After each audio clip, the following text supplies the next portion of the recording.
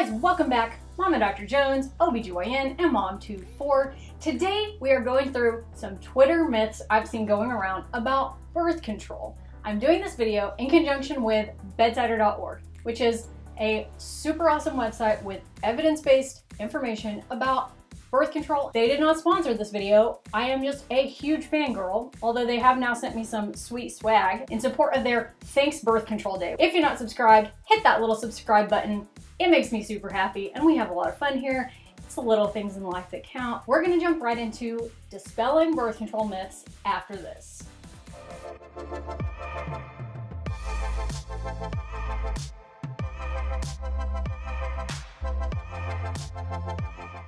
Now, I want to preface this by saying I am not here to attack anyone who tweeted these things, and I don't want you guys to do that either. We're just here to dispel some myths, and I'm going to purposefully leave out the name of the people who tweeted these because I don't want you guys attacking them. That is not the goal of this. Number one, it has 11,000 retweets, and it says, "Birth control is a scam, ladies.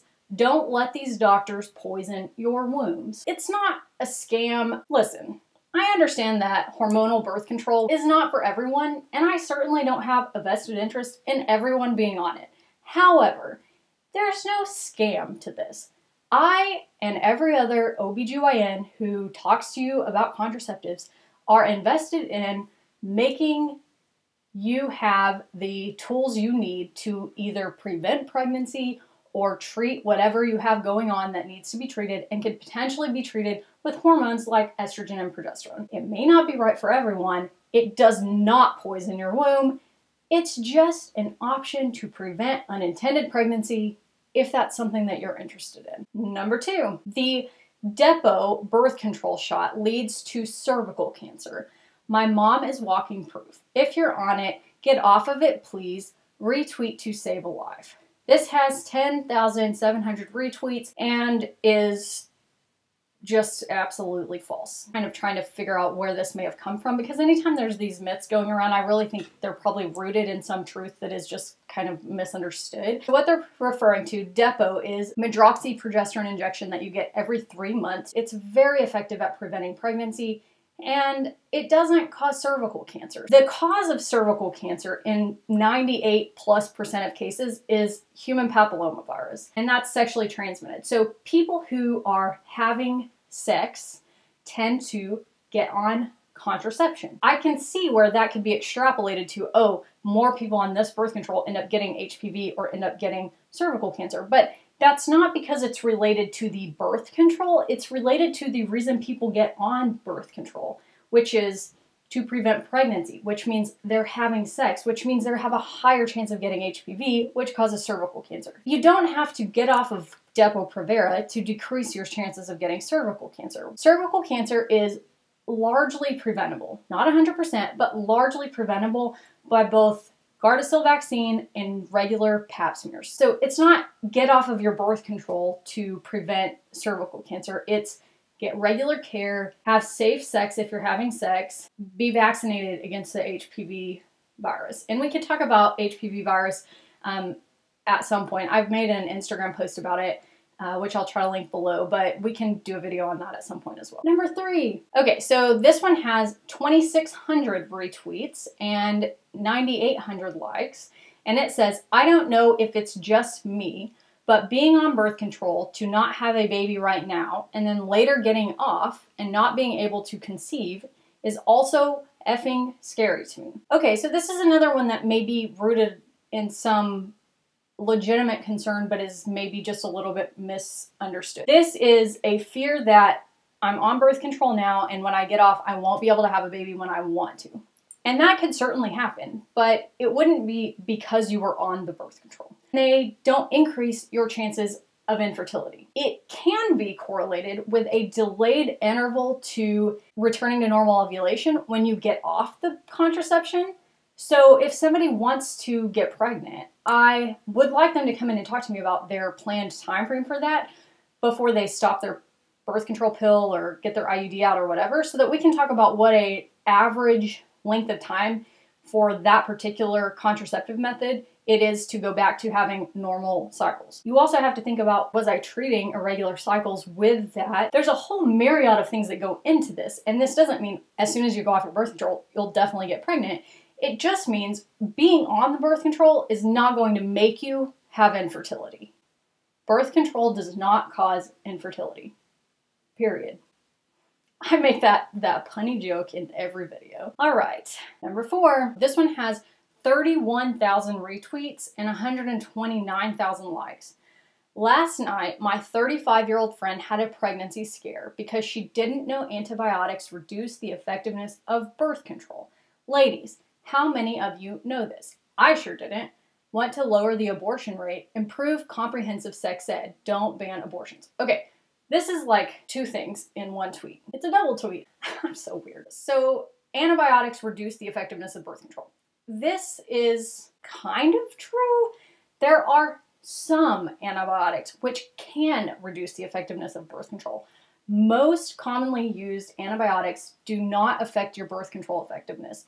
Antibiotics are all very different. There's hundreds of kinds of antibiotics, so they don't all interact with each other or with other medications. There are a couple which can decrease how well your birth control works. I would say 9 times out of 10 or more, birth control is not going to be decreased in effectiveness. Just ask the person prescribing it or ask the pharmacist when you pick it up. Now, the second part of that is, want to lower abortion rates, improve comprehensive sex ed.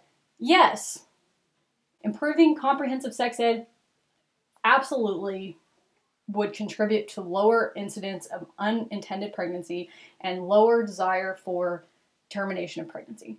Yeah, that's what I do on this channel, right? Yes, we improve sex education and a lot of other things. And sometimes make you laugh, and sometimes make you cringe. Sometimes I'm serious, and most of the time I'm not. And I don't know why you watch this, but I'm glad you're here. All right, this is a good one. Number 5. This one has 827 retweets and 3,700 likes. And it says, imagine taking a drug designed to target a healthy part of your body and make it stop functioning. That's what birth control does. Many young girls are never taught fertility awareness about their body and cycle. Instead, they're put on contraceptives. This isn't healthcare. Okay. I'm not going to include her name, but I will say that this is from somebody who I would not take any medical advice from ever. So I'm having trouble responding to it without being snarky, but I'm going to try. Again, if you figure out who I'm talking about, just please don't go harass them. We're here to learn. We're not here to get angry at other people, unless they're, you know, the person in my last video. Don't go harass that person either. Yes, contraceptive is technically designed to target a healthy part of your body and make it stop working. Make it work differently, actually. However, I mean, I guess that just depends what we call healthy, because yeah, it's healthy and working correctly if you're ovulating and able to get pregnant, but if you don't want to be pregnant, then decreasing your ability to get pregnant is actually healthy for other parts of your body, like, you know, your brain and everything else. Being on contraceptives decreases your chances of all kinds of complications related to being pregnant, including having a baby that you were not intending to have.